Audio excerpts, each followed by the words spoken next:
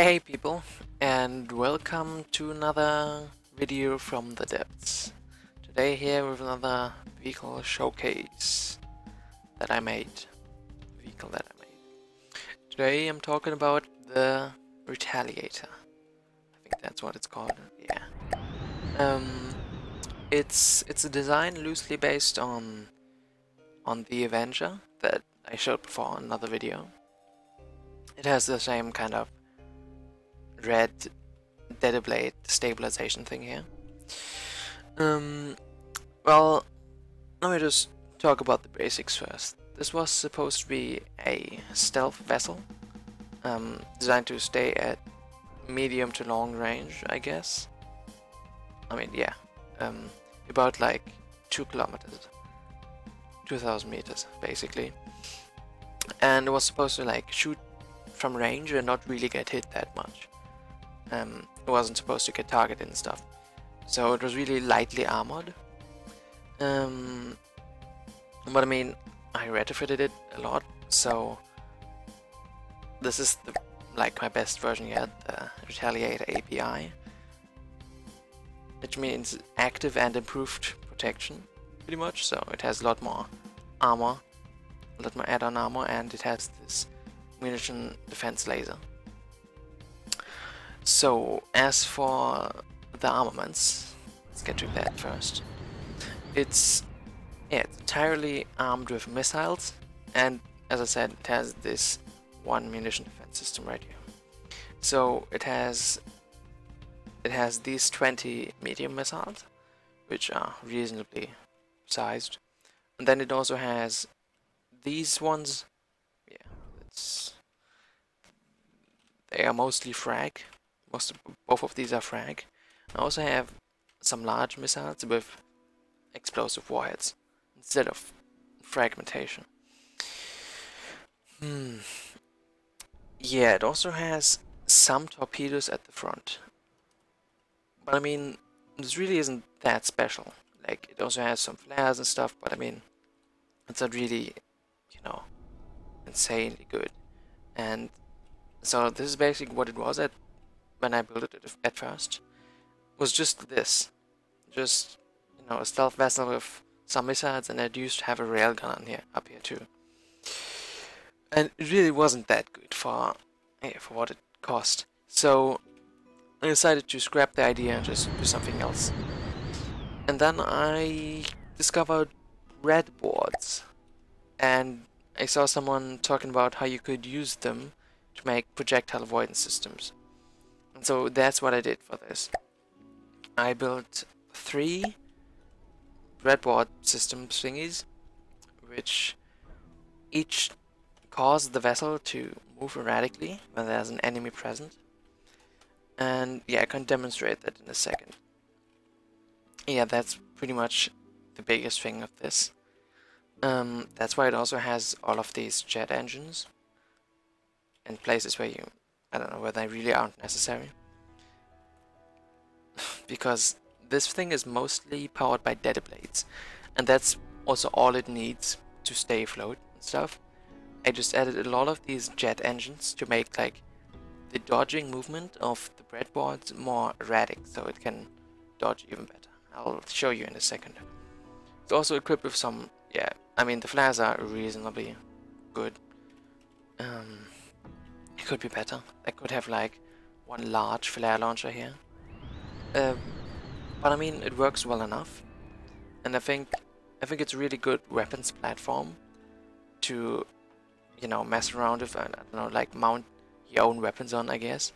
There's a lot of, I think you can do a lot of things with this. Mostly it's dodging stuff.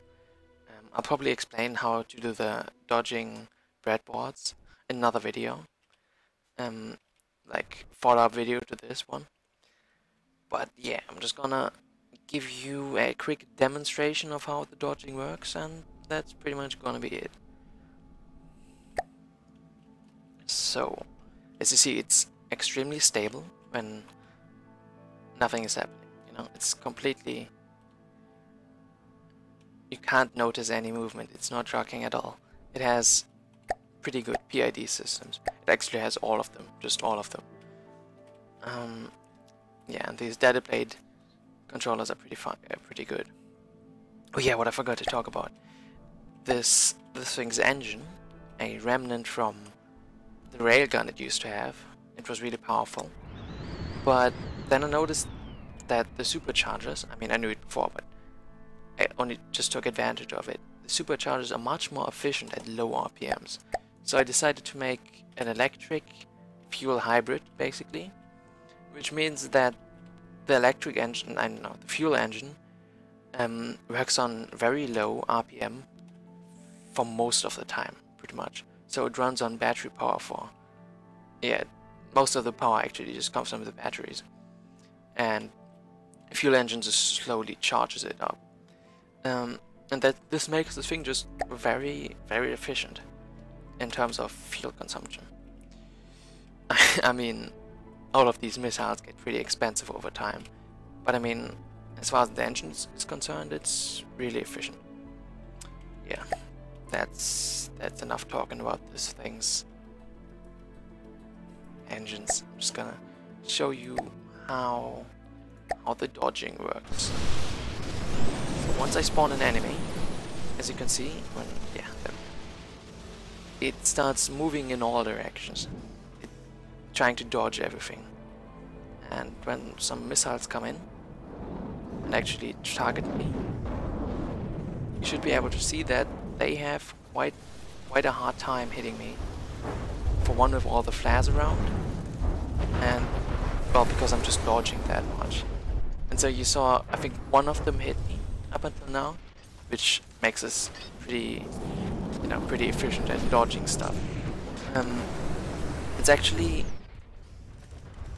easier also to dodge like slower moving advanced cannon or cram shells, because they can't like change their course mid-flight. They can't adjust to whatever ram dodging. Oh yeah, even the missiles are just... this is pretty good at dodging, is basically what I'm trying to say.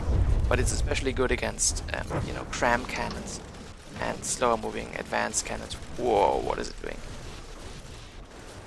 Oh, that's not good. No, what's happening? I don't know. It shouldn't be happening, but it should be fine. So what I'm trying to say is just that it's really good at dodging.